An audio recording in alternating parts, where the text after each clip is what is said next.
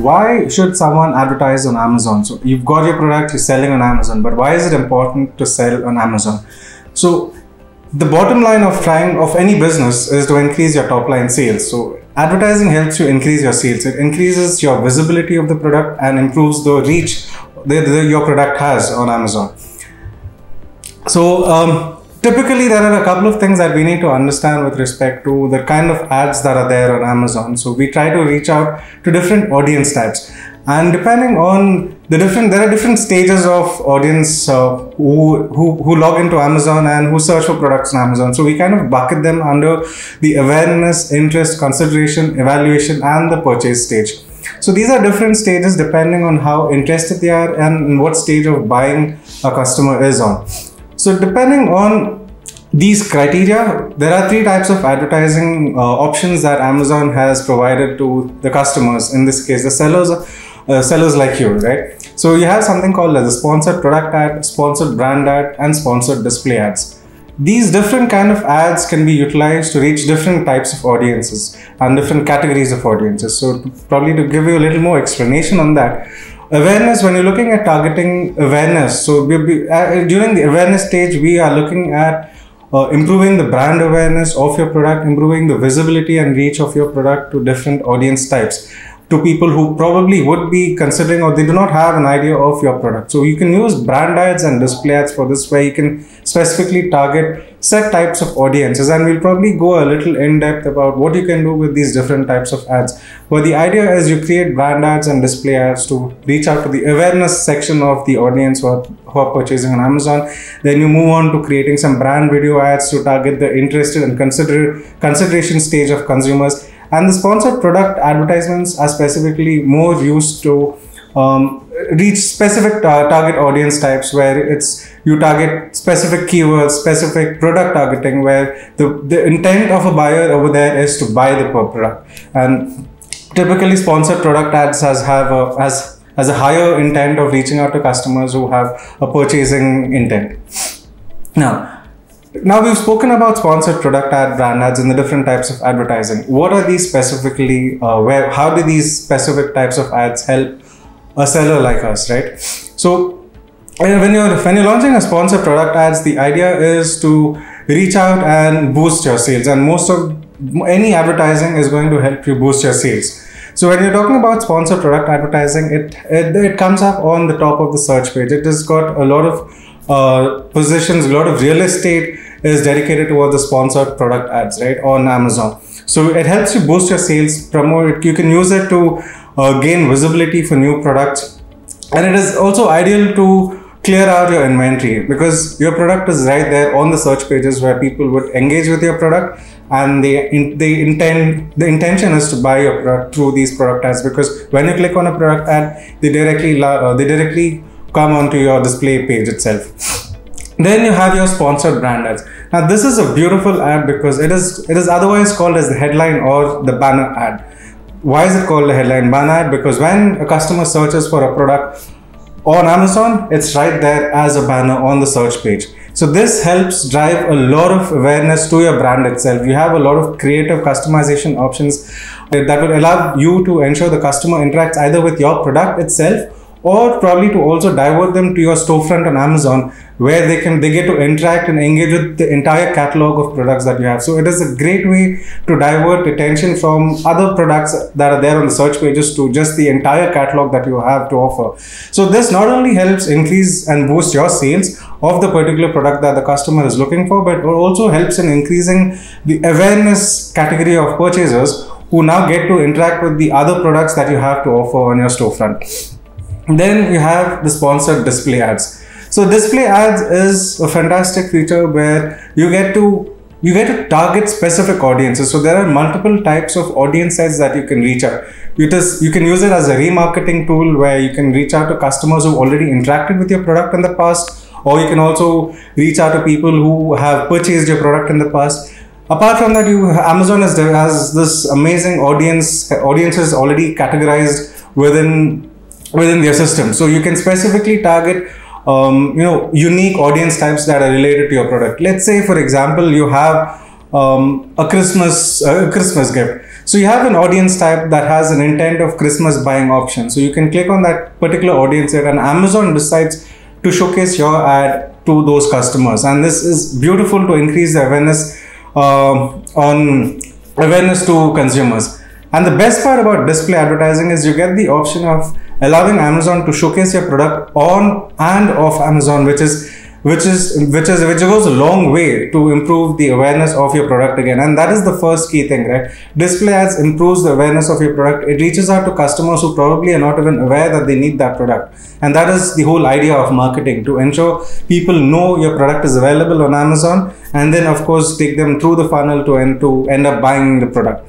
Now, once we know what these different types of advertising is, we need to really understand, this is something that I'd like to talk about, why it is important to continue optimizing campaigns.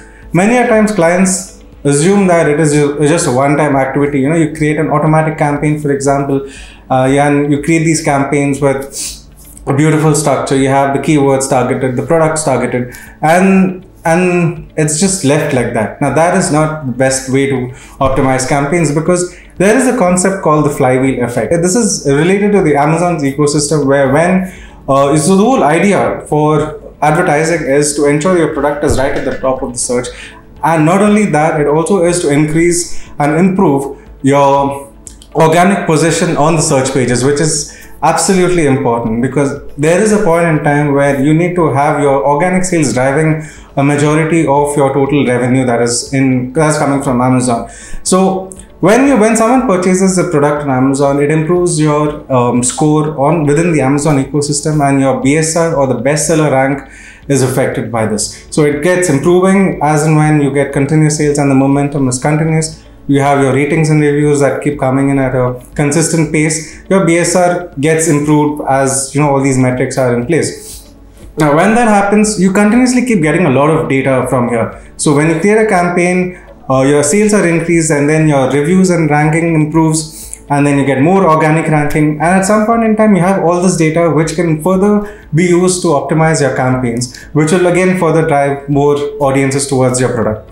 Now that we spoke about the flywheel effect and the types of campaigns that can be created on Amazon, I'll be talking about what is one of the key metric that needs to be tracked or observed, or the key metric that kind of tells you the performance of your campaigns on Amazon. So ACoS, otherwise called as the advertising cost of sales, is one of the key metrics that helps you identify the performance of your campaigns, of your ad campaigns. It's a simple ratio of your ad spend and the revenue it generated. And that is all it is. So the lower the ACoS, the better. But however, it is important to understand and set the ideal ACoS. So not all sellers or not all clients would have a lower ACoS as the target, because that may not be the target for your account. Depending on the scale of your business, depending on what your objective is to run the campaigns, your ACoS targets could be a little different. So let's say you are already selling on Amazon and you've got a continuous sales, and the campaigns have been running for a while, and you would now look at increasing the profitability of those campaigns. So that is when you would look at optimizing the campaigns to reduce the ACoS. And let's say now you launch a new product, and obviously you need to again create these campaigns to improve the awareness. You might have to spend a little more on reaching newer audiences and have these marketing campaigns created, and which would end up spending a little more than you would be comfortable. So when you're looking at increasing the visibility and volume, a higher ACoS would be an ideal target to be set for these campaigns. Now that we know what are the kind of advertisements that you've created and the ACoS, the next thing is the most important thing about today's presentation: how to bring down that ACoS and how to reach your ideal ACoS. I think the most fundamental thing that will really go a long way in controlling your ACoS and making sure that you reach your ideal ACoS targets is to have a beautiful campaign in terms of the structure. And structuring your campaigns is absolutely important, because it gives you control on different metrics at different levels and different stages of your account's growth. So the key things to keep in mind when you're structuring the campaign is to understand and group your products in the right campaigns and the right ad groups. So you know that there are specific keywords targeting specific products in those specific ad groups and campaigns. This will go a long way in helping you scale your business and have a definite control on what is happening on the accounts and where is it that you are spending your money. This will help you analyze, slice and dice the data at a later stage when you create the structure from the day one. Once you have the structure of the campaigns ready, the next important thing to reduce the ACoS is to optimize your campaigns. Bid optimization is quite time consuming and it takes a lot of efforts in optimizing the bids at every keyword level in the different ad groups and campaigns you've got out there. And entering the Q4 season, it becomes critical to save as much time as possible to then focus on other aspects like inventory planning. And by the way, we have a session tomorrow on the inventory planning where you can learn about how to plan for the Q4 season. Now, that being said, we at Sellerapp have developed an automation tool that will give the control to the sellers in optimizing the campaigns. While optimizing, when we talk about PPC automation, typically there are two things that come into mind. One is to optimize, keep changing the bids, which is otherwise called as the bid automation, and also to add new keywords into existing campaigns and ad groups. So these are the two primary things that we've taken into mind and developed the features where we've created templates that will help you set up the right rule for the set goals that you have in your account. So if you're looking at improving the visibility of the product, there are certain templates that will help you increase the bids to reach those targets. If you're looking at reducing the ACoS, again, there are set templates that will help you reduce the bids and therefore reduce the ACoS.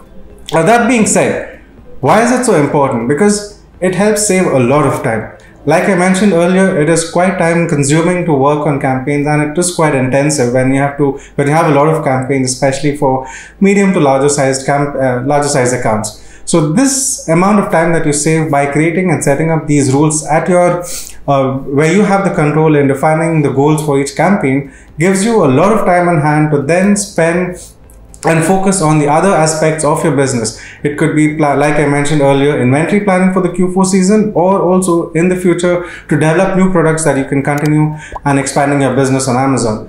So that kind of brings us to the end of this session. Thank you for watching, and if you have any questions, please reach out to us by writing an email to support@sellerapp.com, and we would be there to answer those questions and support you with growing your business.